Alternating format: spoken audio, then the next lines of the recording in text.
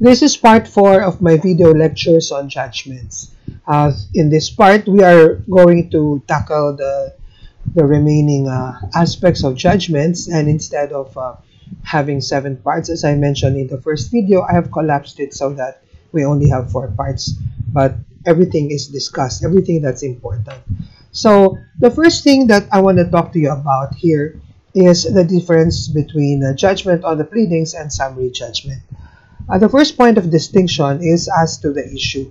By now, you should be familiar with the difference between failure to tender an issue and there does not appear to be a genuine issue. Okay, so for judgment on the pleadings, the answer fails to tender an issue. For summary judgment, there appears to be an issue but it is not genuine. Second, as to who files the motion. For judgment on the pleadings, the motion is filed by the claiming party such as the plaintiff. Siya lang ang pwedeng mag-file.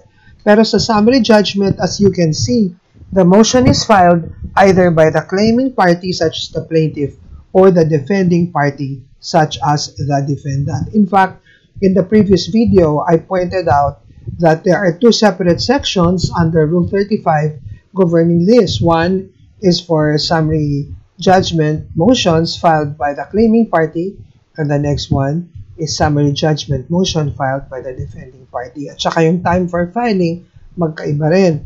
Kapag summary judgment motion for the claiming party, it will be after the answer is filed. For summary judgment motion for the defending party, it is any time before the judgment is rendered. As to the basis of the judgment, for judgment on the pleadings, I already told you this. The judge will only go within the 4 corners of the pleadings without considering anything outside the pleadings.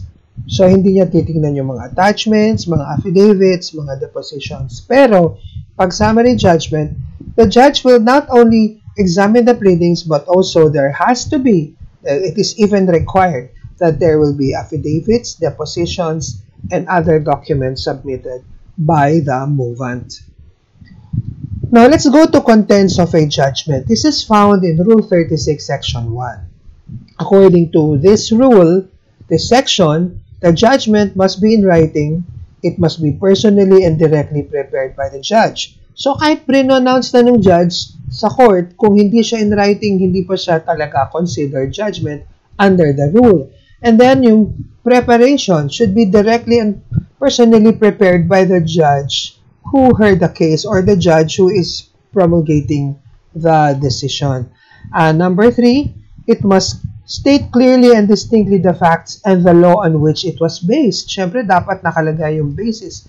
And remember, there must be a statement of the facts and the law kasi, like we have been saying, there are only 2 basic things that are being discussed or argued about in a case, and that is question of law and question of fact. So, dapat, kung yun ang pinagsimulan, yung ending, which is the judgment, nakadiscuss din yung factual basis at saka legal basis. And then number 4, it must be signed by the judge. And number 5, it must be filed with the clerk of court. Ibig sabihin, kahit nandyan na siya sa desk ng judge, napirmahan na, nandun na lahat ng requirements ng judgment, pero hindi pa niya fina-file with the clerk of court, it will not yet be considered to be officially a judgment. So all these requisites have to be present. Now, there's a case decided in 2004, that's Brother Mariano Mike Velarde versus Social Justice Society, which gives us the 7 essential parts of a good decision. Number 1, there must be a statement of the case. Ano ba yung statement of the case? Well, it is really a statement of the proceedings. Okay, number 2, there must be a statement of the facts. Ano naman ang distinction nito? Ito yung the facts on which the decision is based. Hindi ito yung proceedings, but these are the facts that happened before the case was filed. Okay? Yung statement of the case naman, these are the proceedings that took place since the filing of the case up to the rendition of the decision. Then number 3, there must be issues or assignment of errors. Number 4, the court ruling in which each issue is separately considered and resolved as a rule. Number 5, there must be a dispositive portion.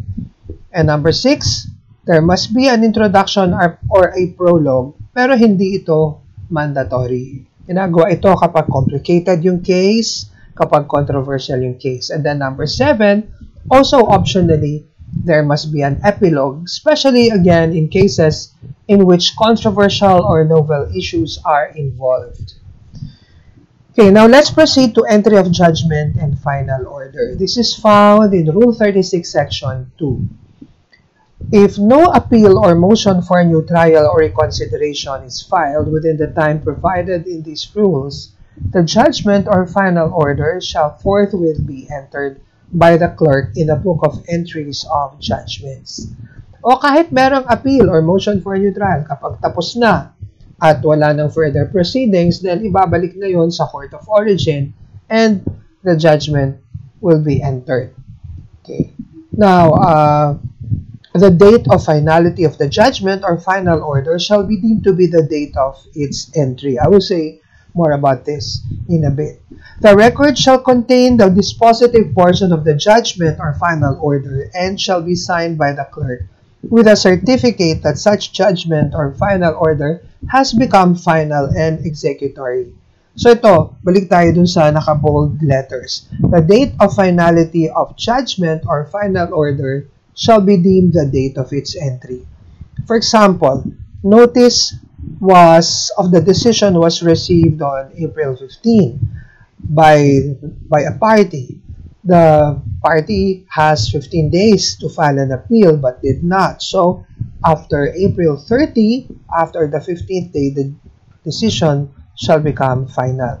And that is the date of finality of the judgment. Even if it was actually entered in the book of finality of judgments at a much later date. Okay, so para walang confusion. So, yung date of entry is always the date of finality of judgment. It is not really the date in which it is entered by the clerk of court in the book of entries of judgment because that may come at a later time. Okay, so ang determinative again is the date of finality of the judgment or final order. Okay, so recap. From video 1 up to video 4, we have talked of 7 different matters. We talked of judgment after trial, judgment without trial, judgment on the pleadings, summary judgment. We distinguish between judgment on the pleadings and summary judgment, the contents of a judgment, and entry of judgment. So that ends our lecture on judgments.